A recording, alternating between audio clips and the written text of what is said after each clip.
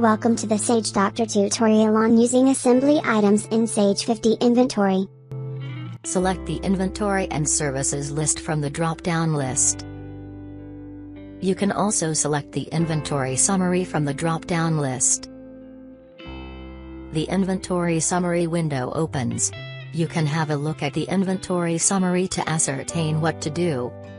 From the modified drop-down, select the report columns. You can select the report columns, report options, sort reports, filter report, print settings, and font settings.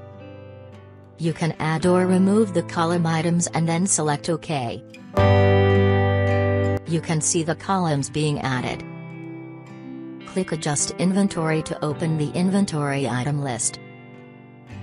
You can select Company to further add and edit inventory item lists.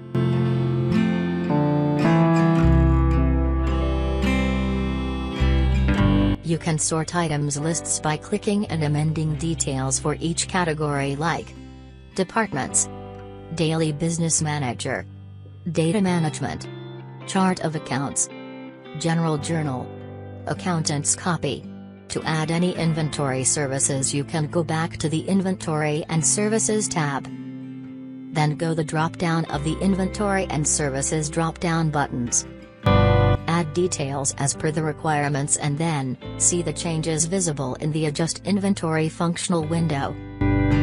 This is how you can use assembly items in Sage 50. Hope you liked the video. Please like, share and subscribe to our channel for more informative videos. Thanks for watching.